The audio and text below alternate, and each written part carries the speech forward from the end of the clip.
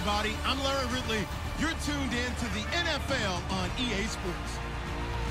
The winding road to the Super Bowl continues here in the divisional round, where two teams look to take another step towards the Super Bowl.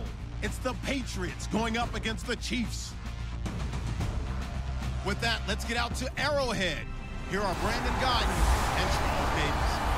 All right, Larry, from one of the loudest venues in the NFL, there's a look at Arrowhead Stadium here in Kansas City. Coming up, it's divisional round Saturday, and we've got an AFC battle on tap between the New England Patriots and the Kansas City Chiefs.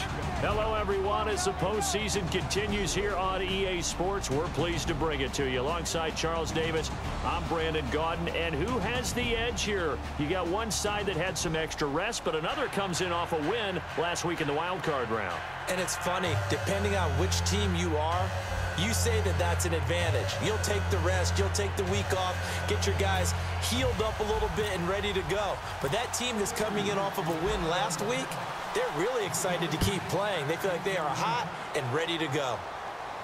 This is fielded a couple yards deep. And he'll make it across the 20 as his guys will set up shop at the 23-yard line.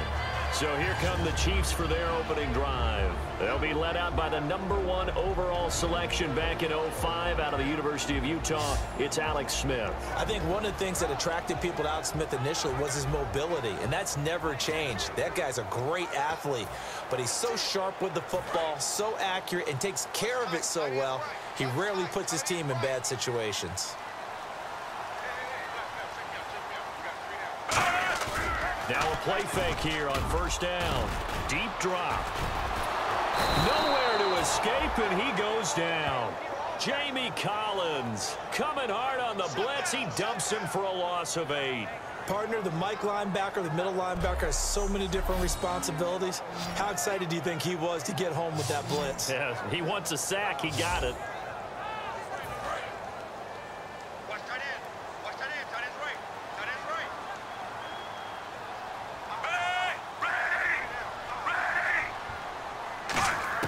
To throw on second down is Smith. And it's caught over the middle. Wilson. 8 yards on the completion, but now they face third down.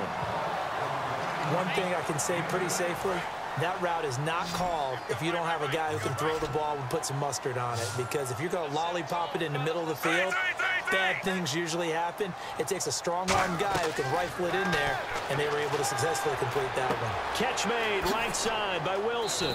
And he's able to get up here to the 26. They stop him for only 3 that time, and that'll bring up fourth down. On fourth down on is Dustin Colquitt to kick this away. Back deep for New England, Julian Edelman. Partner, I think that completion takes the definition of dink and dunk to a different level, doesn't it? It does, and the defense was right there, kind of played into their hands. Edelman set to return. Oh, nice move.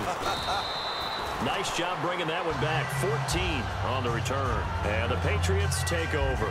So here come the Patriots now to take over on offense. They're led out by a man who started more Super Bowls than anyone in NFL history, the great Tom Brady. I can't help but admire the career Tom Brady has had. The numbers are off the charts. The Super Bowl championships and rings, we know that they are incredible. But how about the durability? Had one season that he missed, most of that season because of a knee injury.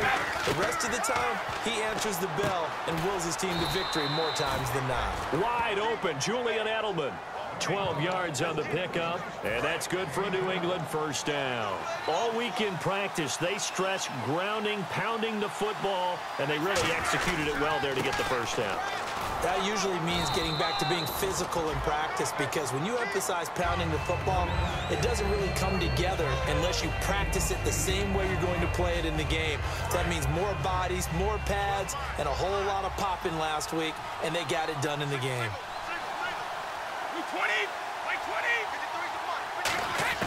Brady to throw on second down. To the sideline, and oh, that's well done. Able to drag the feet. He's going to have the first down. Was that a receiver? Yeah, actually it was. It was a running back who was a receiver on the play. I think he's been spending time in the receiver drills getting his feet down. Well, those guys out of the backfield, they got to be good, agile with their feet. They go play action here on first down. This will be caught at about the 3. This is fielded a couple yards deep. And he'll get across the 20 before he's brought down at about the 23-yard line.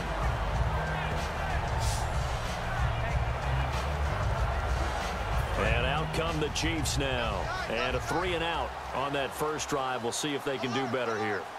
They should have a better opportunity because the nerves should be settled now. That first series, everybody goes out with a little extra emotion. So now they get a chance to go back out and say, okay, now we're into the game. Let's go play and play as best we can. Do you almost get a mulligan then on that first drive? Sometimes it absolutely serves that way. You get a second opportunity. Nothing big happened. But then again, you didn't commit any mistakes either. Off you go.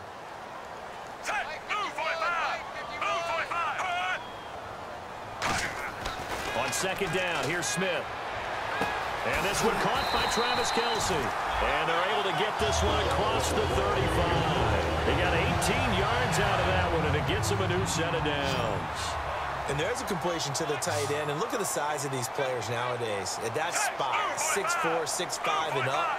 A lot of guys used to be basketball players, somehow came back to football. That's really good for the game of football. You're getting better athleticism, great hand-eye coordination, guys who know how to control their bodies when they run their routes. When you see zone defense and you know you've got a drag route on as your primary call, you've got to be really careful as a passer about how far you let your guy go because he might wander into some tough coverage. Here's Smith now on second down. Over the middle and into the hands of his receiver, Macklin. And he'll get it down to the 47 here. It's a 9-yard gain, and it keeps the drive moving. Offense comes to the line now, 1st and 10. They'll come out in the pistol. They'll run the option left. And that play goes nowhere. Taken down, losing yardage at the 50, right at midfield. Second down and a little ways to go here. 2nd and 13.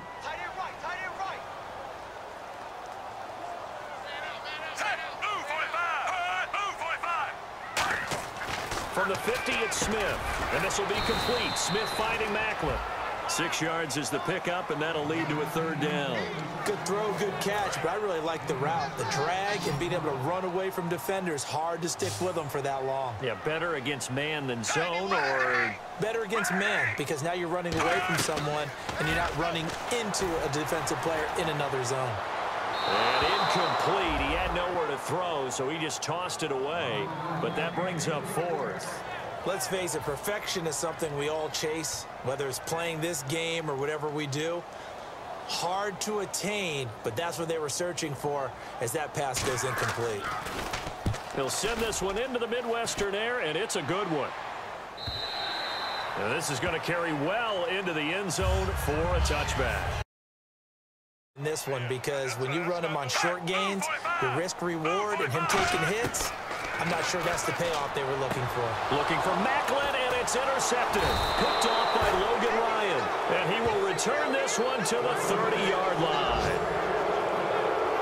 Well, that's a drive killer right there. Not a really confident throw either. This one was kind of up for grabs, and it's going to come down the hands of the wrong team.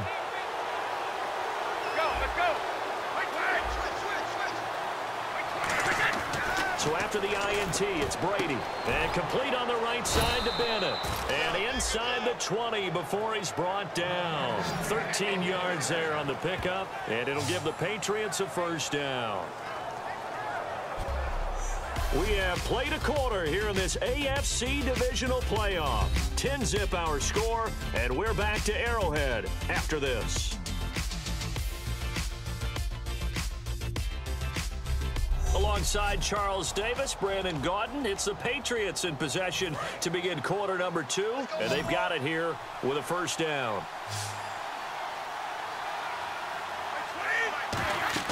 Throwing on 1st down is Brady. And nearly picked off. Surprising to see a defender of his caliber let it get away, but it does get away and it's 2nd down. I know in every game we do, we talk about momentum. That was a momentum play lost, And now there could be a letdown because they didn't get the interception. Yeah, you could almost hear the collective gasp on the sideline as he could not come up with that football. And he couldn't quite get there. Tackled down at the 1. Okay, no score on that play, but this guy's been a touchdown machine all year long. You know they trust him with the football. They'll go to Blunt, try and pound it in. And he is in. Touchdown, New England. LeGarrette Blunt punching it in from a yard away. And the Patriots add on to their lead. I know we don't talk about it enough, but the intelligence level of the guys up front blocking, the offensive linemen, maybe the smartest guys in football overall. Add in a little bit of athleticism and a whole lot of toughness, you've got a lot to deal with, don't you? That's why the guys in the backfield get them really nice Christmas gifts, right? If they're smart, they do. And the lead will grow by 1 more. A drive there of just 4 plays. And it ends in a touchdown run by LeGarrette Blunt. Gostkowski now, after the touchdown, he'll send this one away. This will be taken to the back of the end zone. And no thought to bring this one out. He'll just go down to a knee, and they'll take over at the 25. The New England defense gearing up to take the field. Now the interception for them the last time, and that turned into 6 points. You think during their break they reminded the offense that, hey, we helped you guys out a little bit, right? You know, they want to see if they can do it again for them. They're putting together an entire team game by how they're playing on defense. So the interception the last drive, what will happen here? They'll start the drive with Jamal Charles. Give him a couple on the carry there, 2nd and 8. That's a good play by the guys on the defensive side of the ball. Held him to a gain of 2. And that changes the playbook a little bit now for the guy calling plays. 2nd and 8. Now he's got to probably think about going to the air instead of maybe staying with the ground game. Play fake for Charles. Now Smith. And boy, that one drops incomplete, but if he was hit a fraction sooner, it may have been a fumble. It's a tried and true formula, and I don't think it'll change for as long as we play football. If someone's trying to throw the ball and you can put pressure on them and make it tough, that's only going to help your defense. Yeah, he's since being hurried. He got rid of it before taking the hit, but incomplete. Throwing on 3rd down, Smith. And incomplete. The contact made the ball roam free and brings up 4th down. Timing's crucial in any route thrown, but when you throw an out, so many things are going through the mind of the receiver. Catching the ball, timing it up with the quarterback. Are my feet going to get down inbounds? On that play, all those things going through his head might have caused him to drop it. And now Edelman. We'll call that a punt of 38 yards officially. And possession will switch hands, 1st and 10. Tom Brady leads the offense out for their next possession. He's played a pretty clean first half, a touchdown, no interception. But as it stands, that brings up 4th. Gostkowski now for the Pats field goal try. This will be just a 21-yard attempt. And Gostkowski's kick is good. And the lead now increases to 20-0. So give them 3 there. A good drive gets them inside the 5, but they couldn't punch it in. And credit this defense, too. That was the old bend but don't break approach. But it kept the offense out of the end zone. This will be taken to the back of the end zone. And no thought to bring this one out. He'll just go down to a knee, and they'll take over at the 25. And now here comes Kansas City. And last drive, 3 and out. Still a goose egg on the scoreboard. How do they break that goose egg? They've got to find a way to get the ball in the hands of their playmakers, get them some space, and try and make a 1st down and get some momentum going. It's been a struggle for them throughout the game, and that 3 and out on the last possession, that told you just how stalled they are on offense. So who will step up here? We'll see. When you see passes knocked down by those guys I call the frustrated fullbacks, the linebackers, you know that in their zone coverage, they were able to drop, see the ball thrown, and react to it very quickly. Back to the air, Smith on 2nd down. He's got a man wide open. It's Macklin. And he's going to be taken down deep into Patriot territory. A big play there on the catch and run. 57 yards. Terrific catch there by Jeremy Maclin. Harkens back to his days as a Missouri Tiger, where they used him almost like a wingback. You know, he would catch passes, they'd hand it to him on running plays. You can see that great ability once the ball's in his hands. Yeah, so great in space, and a two-time All-American back in those days as a Tiger at Missouri. Partner, it's a lot of fun watching the NFL now, isn't it? Because when the big fella runs routes, it used to be when we were kids, he'd run about 3 different routes, and that was it. Now he can run anything and catch the balls we just saw there. And incomplete there. A nice hit. Jars the ball free and brings up 3rd down. Looked like they had an opportunity for a big play across the middle, but he didn't have the concentration or the focus necessary and dropped it before he could haul it in. Short yardage situation. Here's Charles. And he has the 1st down before he's tackled at the 5. A 5-yard gain, and now they're set up 1st and goal. On 3rd down, that's a good job of situational football and understanding where the 1st down marker was and getting there. 1st and goal from the 5. They run it. It's Charles. No gain on the play that time, and it sets up 2nd and goal. And while there was no gain on that run, we do know coaches whose identity is rooted in taking it almost to the limit and then changing things up on you down the stretch. I think we're getting really close to that point in time, though, where the identity may have to go out the window. They've got to go a little bit faster in order to try and win the game. Here's Smith into a double team, and it's intercepted. A great read, and it's picked off. And a big turnover there as his guys will get the football back. Brandon, this is why golfers do their best. Catching it left side. Give him 9 there on the 1st down completion. An ex-teammate used to tell me all the time, I hate experienced quarterbacks because no matter what, you really can't hide what you're doing. And I think that right there, he knew right away where the blitz was coming from, where his primary guy was going to be, and he ended up going to a secondary target for a nice game. I was just going to ask you, that wasn't the primary target. He's so good at that, isn't he? I think he knew right away that he wasn't going to get to his primary guy. I think he read that as soon as he got to the line of scrimmage, knew where the pressure was going to come from, and said, I know how to beat that, and that's what he did. A reminder, as we did all through the regular season, we'll check in with Larry Ridley at halftime. He'll have highlights and analysis of this 1st half of play. Here's Brady. He's going to leave this for his running back. It's complete.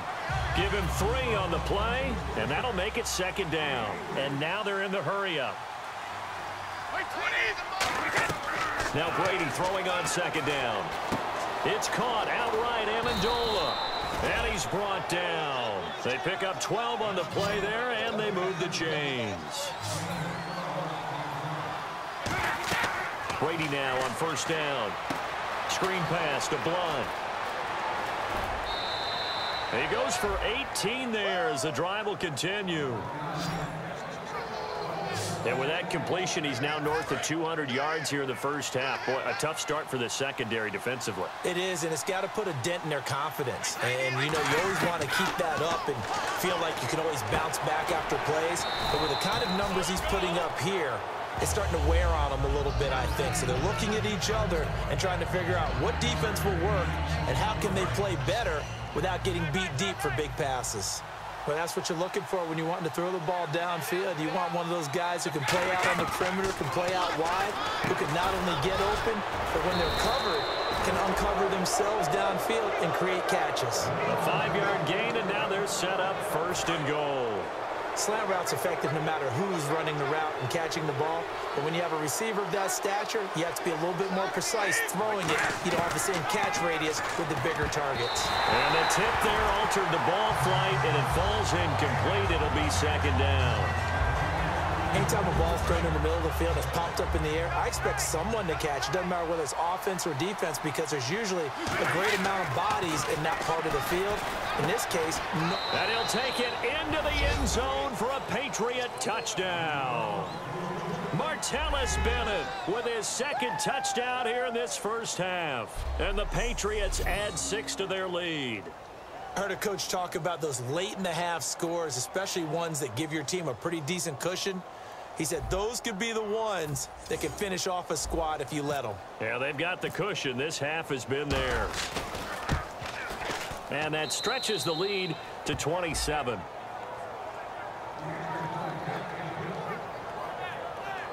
So that one a long 11-play drive, and it ends with a New England touchdown. Gostkowski now, after the touchdown, he'll send this one away. This will be taken to the back of the end zone. And no thought to bring this one out. He'll just go down to a knee, and they'll take over at the 25. Out now the Chiefs offensive unit ready to do battle again. And what do you think goes on here in this situation? If you got the football, you're trailing, you're back in your own territory with just a little time. Do you try something? You're thinking about jump-starting your team, right? You just mentioned it. They're down. They're trying to get back into the game. But you got to figure if something goes wrong, you may have put yourself in a spot where you may not be able to come back in the second half. Managing risk, this is a big decision here.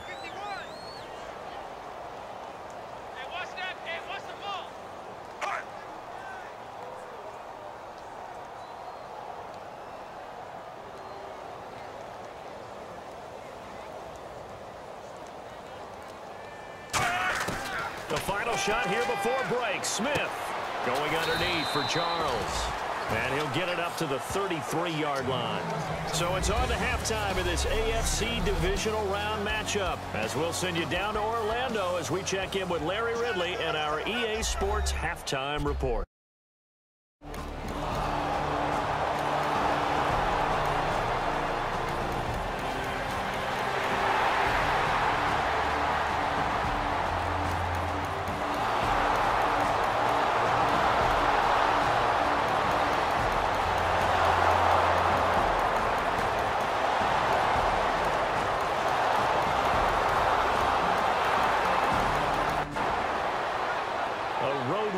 National Football League, Charles, you never take that for granted, no matter who you're playing, no matter where you're playing. You take it and you run with it. And you know you primed the pump all week in your own home facility. No one thinks we can do this. Only people who believe are right here in this room. And then you go on the road, band together, and get it done.